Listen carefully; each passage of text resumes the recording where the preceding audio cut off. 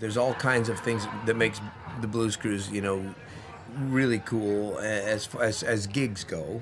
But the thing that sticks out to me and always has is the fact that everybody plays together all the time. You know, the story has it, you know, that when one of the first cruises, that some of the musicians at late at night, you know, were out partying and decided to take over at one of the stages and just started jamming, you know. And it was like it wasn't a designated jam. It wasn't something organized at all. It just kind of spontaneously happened. And then you know, people started showing up for it, and it became sort of the main event now. I think the pro jam on the deck in the back of the ship in the middle of the ocean under the stars, you know, starting at 1 o'clock in the morning, you know, is perhaps the main event that day. You guys just join in. One.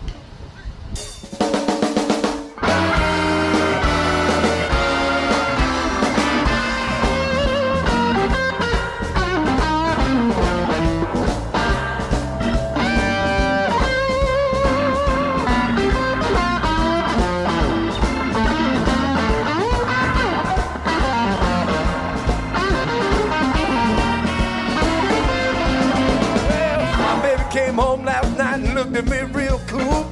She said, "Tom, you ain't nothing but an overgrown fool. I'm gonna leave you. I'll leave you behind."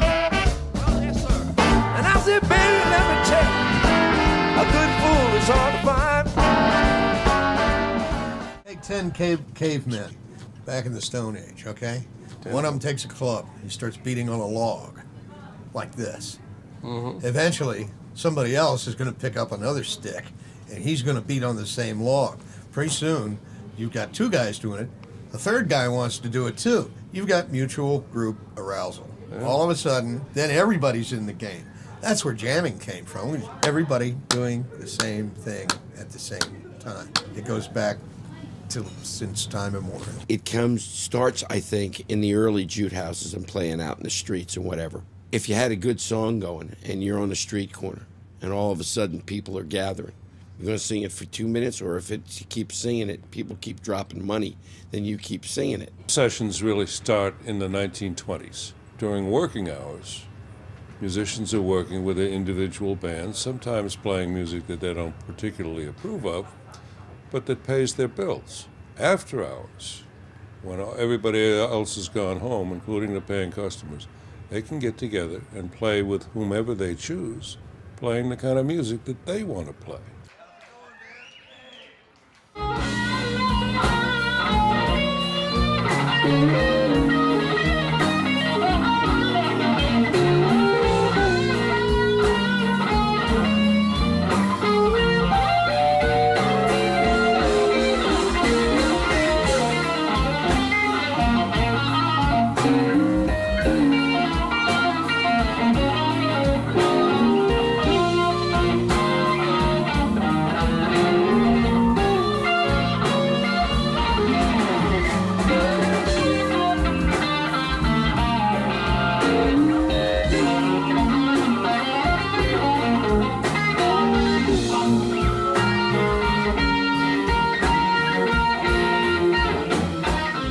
This is like the icing on the cake, to see the musicians interact in ways that they're not used to. 1, 2, 3.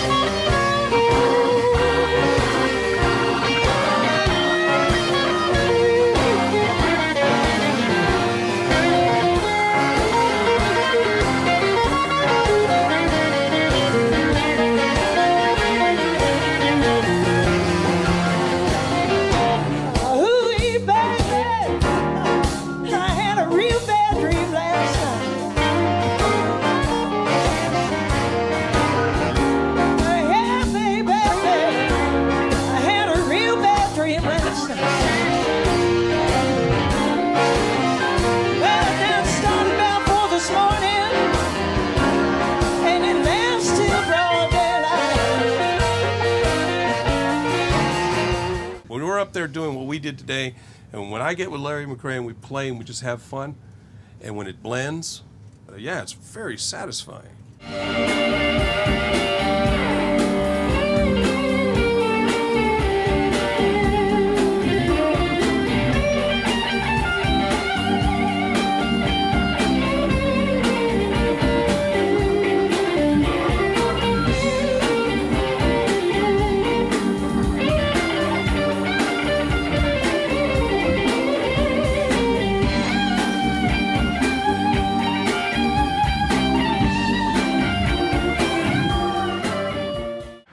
With blues, what's the feeling, man, how two guitar players like you and I who've never met before can have this dialogue together? Like I might say, Yep.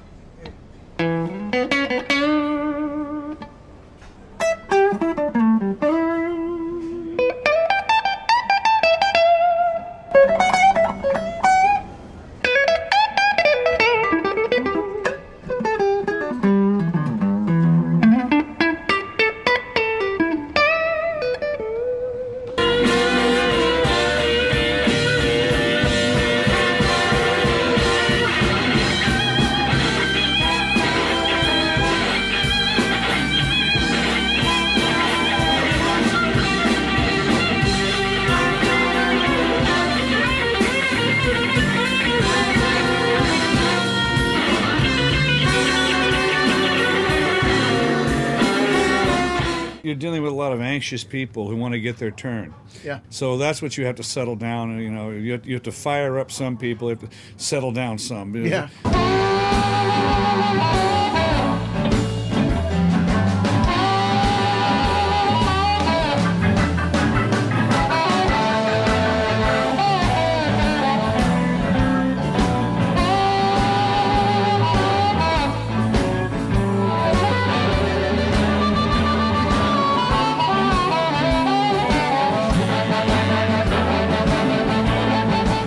I like to play as if I'm a singer. That's the way real music is. It's much easier for it to flow if everything about it is natural, and you let your own personality come out in your music.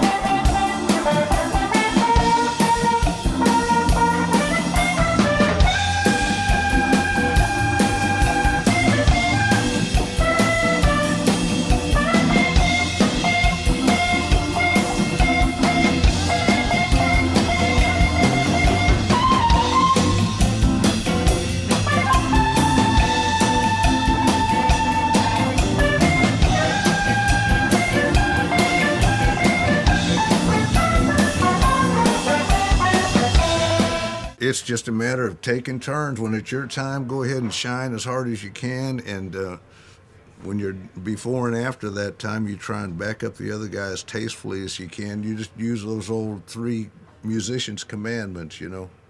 C sharp and B natural, and when in doubt, lay out. I call it musical compatibility and musical telepathy. Because when you listening to your fellow musician play, you can envision just by listening right where your job or where you would fit in beside what he's doing at that particular time.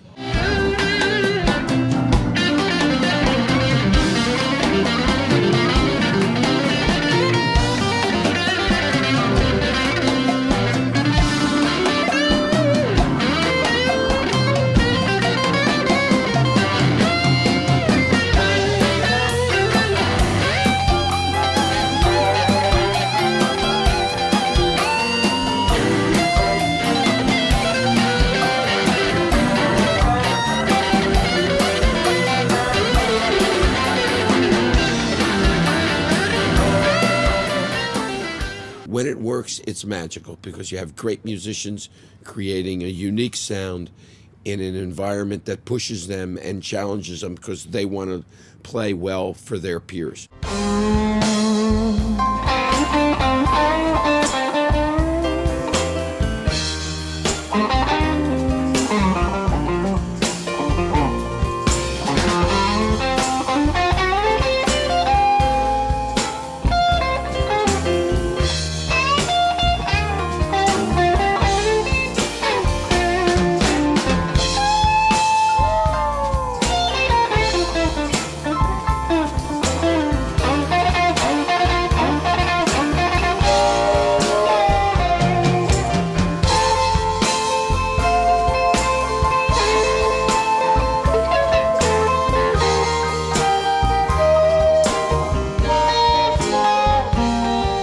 Some of the most fun I've had on this boat has been not the organized jams, but just walk in the piano bar and Leon Blue will be playing there, you know. All right, well, basically, we're here for me to steal some stuff off of Reverend Billy C. Words. This of course, puts me in the unenviable position of having to show the great Commander Cody that I'm actually going to teach him anything at all. Oh, come on now. But we use this, what we call the 1-4-5 progression. I charge extra for more than 3 chords, actually. I charge, you know, if it goes 4 to 4 chords. I allow the one relative minor. Oh, okay, you go for, all right, at any rate, you know, I usually send the bill afterwards.